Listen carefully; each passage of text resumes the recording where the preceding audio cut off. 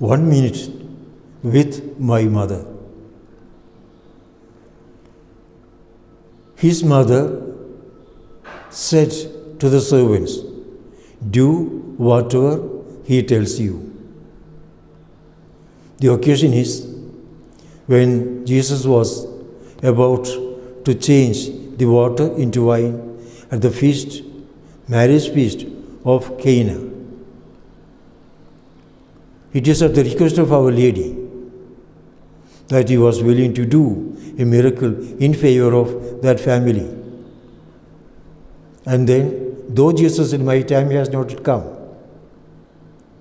he willed to do according to the desire of his beloved mother. And remember, let us focus on these words: do whatever he tells you. And all throughout the centuries, Mary is inviting us with these same words: do whatever he tells you. Our Lady is leading us closer and closer to Jesus, and closer and closer to the Father and to the Holy Spirit. She will never lead us away from God. She will never lead us away from Christ.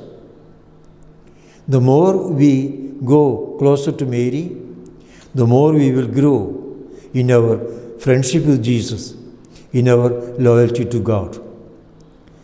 There is no room for us to fear whether she will take us away from God. There are some who raise arguments against us, allegations against the Catholics who believe in Mary, that a more faith or prayer to Our Lady, faith in Our Lady's intercession will only lead us away away from the one true mediator, that is Jesus Christ. But what she does is go closer and closer to Jesus.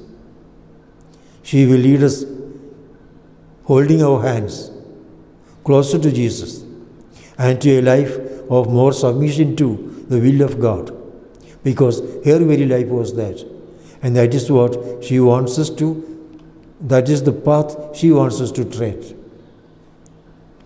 So let us ask Our Lady for this great grace to do whatever Jesus asks us, to do his will, to be fully submissive to the will of God. In the name of the Father, and of the Son, and of the Holy Spirit. Amen.